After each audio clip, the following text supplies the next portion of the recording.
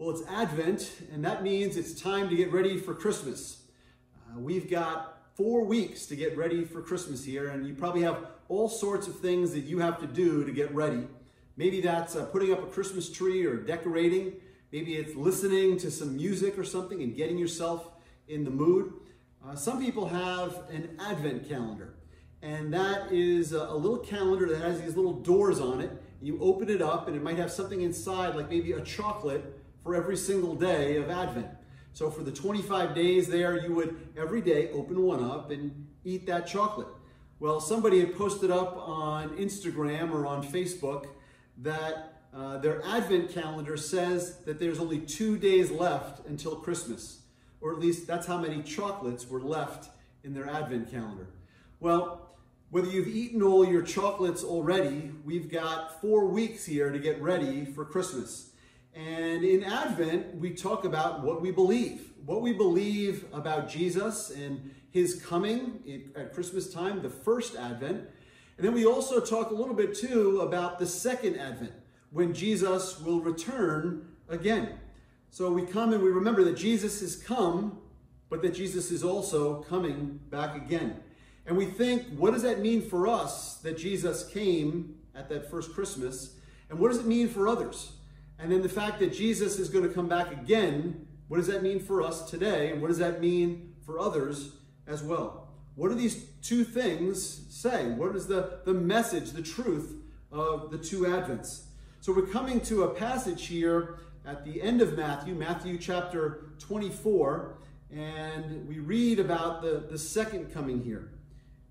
So starting from Matthew 24, verses 27 through 31, it says, "For as lightning that comes from the east is visible even in the west, so will be the coming of the Son of Man. Wherever there is a carcass, there the vultures will gather. Immediately after the distress of those days, the sun will be darkened, and the moon will not give its light. The stars will fall from the sky, and the heavenly bodies will be shaken. At that time the Son of Man will appear in the sky, and all the nations of the earth will mourn. They will see the Son of Man coming on the clouds of the sky with power and great glory.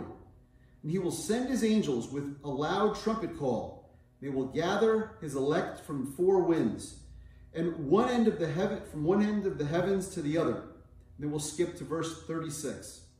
"No one knows about that day or hour, not even the angels in heaven, nor the Son, but only the Father.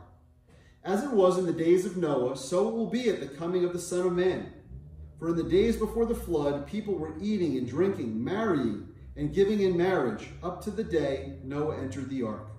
And they knew nothing about what would happen until the flood came and took them all away. That is how it will be at the coming of the Son of Man. 2 men will be in the field, one will be taken and the other left. 2 women will be grinding with a handmill, one will be taken and the other left. Therefore keep watch, because you do not know on what day your Lord will come. But understand this, if the owner of the house had not known at what time of night the thief was coming, he would have kept watch and would not have let his house be broken into. So you also must be ready, because the Son of Man will come at an hour when you do not expect him." Well, the message here, as we look at the first and the second Advent, it's similar, but there's also a great difference. So we're going to kind of compare the two here. So the first thing I want you to see is how they're different in perception. In Matthew chapter 2, verses 1 and 2, it says, "After Jesus was born in Bethlehem in Judea, during the time of King Herod, Magi," we know them as the 3 kings, "Magi from the east came to Jerusalem and asked, 'Where is the one who's been born King of the Jews? We saw his star in the east and have come to worship him.'" And then we look at what Jesus said here this morning in verse 27 of Matthew 24. "For as lightning that comes from the east is visible even in the west, so will be the coming of the Son of Man." So we see there too the lights appearing in the sky. Sounds similar, but the first time Jesus came, he was a Jewish baby. The second time Jesus comes, he will be a Jewish warrior. The first time they asked, the second time you won't have to ask. It will be obvious. It won't be secret. It'll be very clear.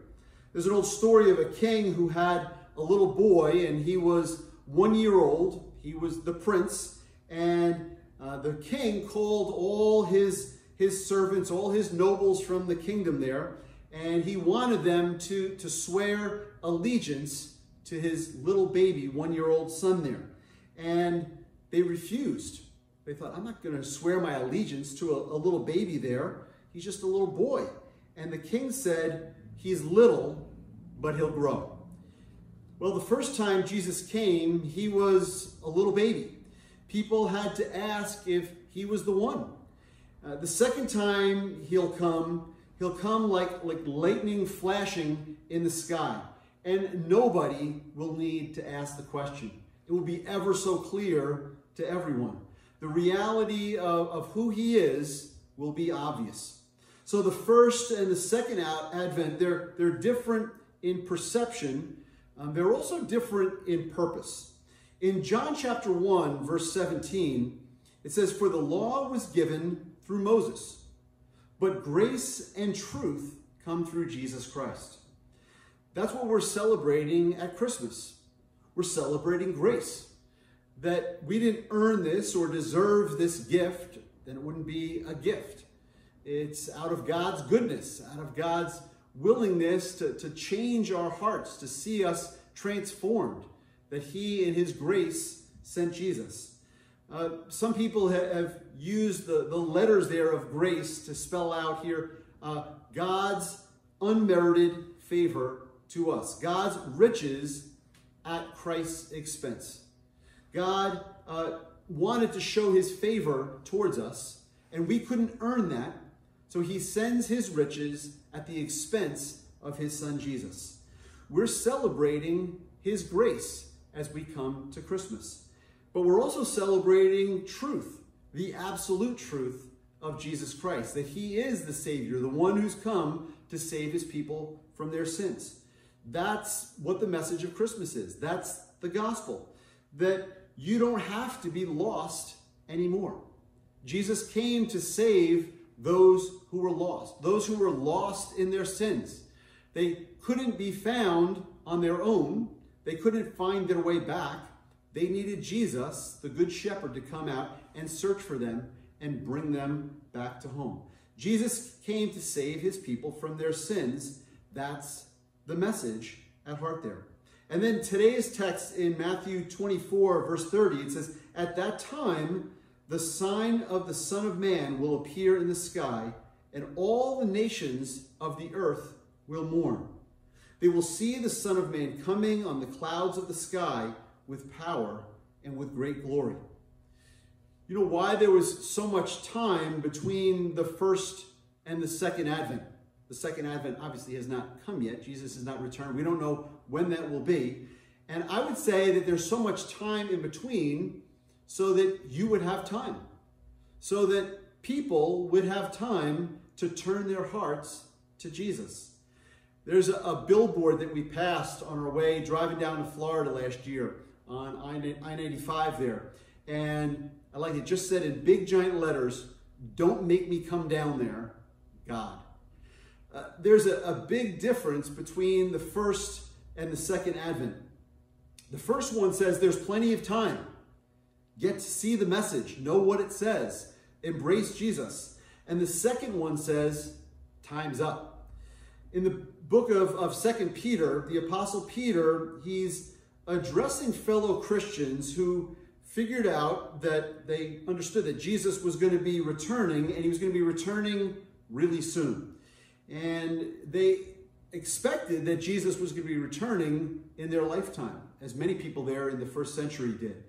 And they lived their lives fully expecting that Jesus was coming back during their lifetime. And they looked around and they saw their brothers and sisters in Christ, all the other Christians, they were dying for their faith. Many of them were dying martyrs' deaths. And there were days and weeks and months that were passing by, and they had all sorts of questions. When is it going to be? When is this going to happen? We're going through all this terrible tribulation, these terrible things that are happening here, and it's got to be happening soon. And Peter says to them in 2 Peter 3, from verses 8 to 10, "But do not forget this one thing, dear friends. With the Lord, a day is like 1,000 years, and 1,000 years are like a day. The Lord is not slow in keeping his promise, as some understand slowness. He's patient with you, not wanting anyone to perish, but everyone to come to repentance. But the day of the Lord will come like a thief." And the King James Version says, like a thief in the night. There's an old story of a couple. They had a little baby, and they wanted to go out to the movies, and they didn't have a babysitter, so they took their baby out in the little car seat there, and they took the baby in with them. And they figured the baby would probably sleep through the movie. And when they got to the ticket booth, the manager said to them, "You know, I have a responsibility to all the other people that are coming to watch the movie here tonight, that they can watch and listen in peace and see the whole movie here. And if your baby wakes up and starts to cry, I just want to let you know that you're going to have to pick that baby up and rush right out and leave the movie here." And then he said, "You know, I don't want to offend you either, so I'm going to give you your money back if you have to leave in the middle of the movie there. So please give me your word that you'll try to keep the baby quiet."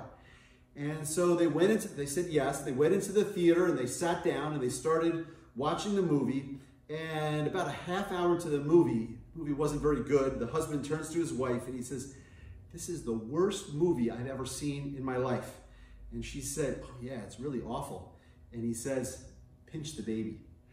So they had their out. They knew that the baby would cry, they could walk out and they'd get their money back. And well, it's like that for us in a way, between the first and the second Advent. We, in a way, have a chance to pinch the baby. We have an out. The movie's rolling and you've got a chance to check it out to see if it's for you and make that decision whether to stay or whether to bug out right away. God is a God of second chances. And I would add to that, he's a God of third chances and fourth chances.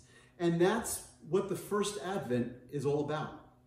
That's why Jesus came as a baby, to give you a second chance, because the first chance, we blew it. Not only did our forebears, Adam and Eve, blow it for us by sinning, but then each one of us, all sinned. So we were given, though, the chances after that, the chance to follow. And so often, so many people don't take that second chance. They don't take the third or the fourth chance either. So there will be, at one point with the second Advent, though, there will be no more chances. No more time to investigate. No more time to decide. And nobody will have an out. There will be no baby there to pinch to see if you can make your way out there. Because the baby will be a warrior. And he'll come in judgment. And when he comes, it's too late. So be sure to check it out. Check out who Jesus is. Check out what that first Advent, as I said, that gospel message, check out what it's about. Ask the questions. I'd love for you to come and ask me more about it. What does it mean to have a relationship with Jesus? What does it mean to give your life to him, to make him your Savior or your Lord? Look into these things and look into making your decision before he comes back for the second time. Our job, if you're a Christian, if you've already put your faith in Jesus, if you've entered into that relationship with him, our job is to give others the opportunity to check it out, to present the message of what Christmas really means, of what Jesus coming really means, and what grace is all about, what the cross is all about. And we might not have all the perfect answers, but that's okay. We can say, well, let's go to the Bible, or take them to somebody else that does understand. So the first and the second Advent, they're different in perception and different in purpose. Thirdly, they're different in preparation. In Luke chapter 3, verses 2 to 4, Mary and Joseph, they go to Bethlehem. They've gone there already. And the wise men have begun their journey. And we see some of the most amazing preparation for the Messiah that the world had ever seen. When Jesus was a baby, not when Jesus was a baby, but preparing for everything that Jesus' birth pointed to, that he was the Savior, that he was the Messiah. There was so much preparation that had gone into this, both by God and all the people. They had been talking about it for centuries there. And here in Luke chapter 3, it says, during the high priesthood of Annas and Caiaphas, the word of God came to John, son of Zechariah, in the desert. He went into all the country around the Jordan, preaching a baptism of repentance for the forgiveness of sins. As it is written in the book of the words of Isaiah the prophet, a wise one calling in the desert was preparing the way for the Lord, make straight paths for him. He was talking there about John the Baptist. The Magi, they had prepared, they had taken this long journey. Joseph and Mary had prepared as they made this journey to Bethlehem. But then John the Baptist was not just preparing for the birth, but preparing for the message, preparing for the ministry of Jesus, for the death and resurrection that Jesus would be moving to. And then in our text this morning, in Matthew 24, verse 36, it says, no one knows about that day or hour, not even the angels in heaven, nor the Son, but only the Father. And then in verse 44, so you also must be ready, because the Son of Man will come at an hour when you do not expect him. The first coming of Jesus, in theological circles, like in seminary, they talk about it being a kairos moment.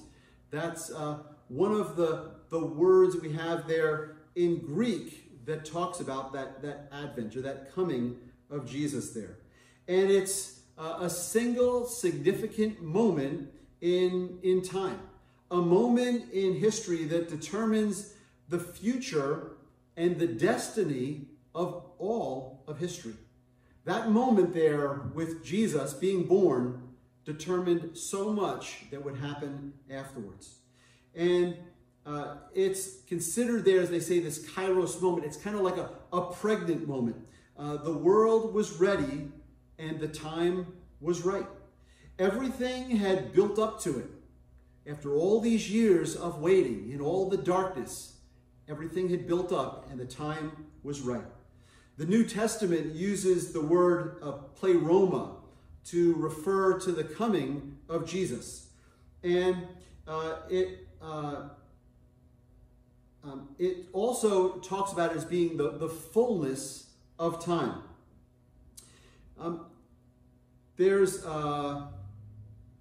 So R.C. Sproul shares kind of how we can understand this, kind of illustrating with a glass of water. So say you had a glass of water and you were pouring water into it and the water fills up to the brim. That's not what this idea of pleroma is. It's where the water is just still pouring in and it's gushing over the top there. And he says when pleroma takes place, the water flows over the edges. The world was absolutely ripe for the coming of Christ. There was no more waiting, no more expectations. It was all happening right then. We need to go and to live our lives every day like Jesus was coming back today or tomorrow. Because when I know that he's coming back, it gives meaning to the things that he's told me to do. It could happen today or tomorrow, but it also could happen in 100 years.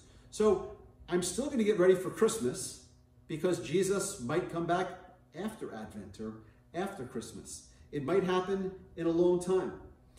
There's an old story about Sir Ernest Shackleton. He was the guy, eventually one of his journeys there, their boat sunk and they never found it there in the Antarctic as they were trying to make passage through there. But on one of his Antarctic explorations, he left a group of men there, his crew, on Elephant Island. And he thought he would come back very quickly to come and get them. But he was delayed, and when he went to go back, the sea around them there had frozen over.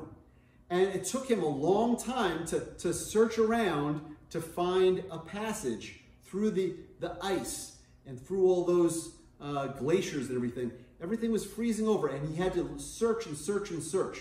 And finally, he got through, and he came to them. And he knew he'd have to get out very quickly before where he came in through, the passage he came in, would freeze up as well, and they would be stuck. And when he arrived, to his surprise, all the men were ready. And they had everything all packed and ready to load onto the ship immediately and hightail it out of there. And he's asked them, how did you know that I was coming today? And they said, because our leader, every morning when we would get up, would say, men, get up, get your things together, because the boss may come back today. When Jesus' second advent comes, his second coming, we don't know when that's going to be. Who knows when it's going to be? But we live our lives like Jesus could come back today. And we live our lives like he could come back in 100 years. We don't know when he's going to get here, but we do know that he's coming back. And when he comes, it will be a great surprise. But don't let it be a surprise to you. Get ready every day knowing that your boss may come back today. So act as if he's coming back today, and act as if he's coming back in 100 years. Pray as though he's coming back today, and that as though he's coming back in 100 years. The message of the two Advents, as I said, what does it mean for you, and what does it mean for others, for those that you are in relationship with, that you know? The message there is that you are saved by grace, that you will be saved if you put your faith in Jesus, if you've received that grace, and you won't be judged for your sins. That when Jesus returns, or when he takes you home, you won't be judged because Jesus has already received that judgment for you. And hopefully it will be the same for others, that they will understand what that message is. So I'd encourage you to be bold. Go out there and share the message of the two Advents, that Jesus has come, that he's come to be the Savior of your sins, and that he's coming back one day. So make that decision to follow him, and don't let Jesus be a surprise to you or those around you. Let's pray. Lord Jesus, we thank you and praise you that you came not just as a baby, but you came as our King. We thank you that you are going to return one day, coming back to show how you reign as our King, to come back as the warrior, as the judge. So we ask that you would use us as your ambassadors, your agents, to bring the gospel to others, that they might know you as their Savior. And Lord, help us to live each and every day with that kind of pregnant expectation, knowing that you're going to be coming back again, that we would be prepared, have others prepared as well. We pray this all in the name of our Savior Jesus. Amen.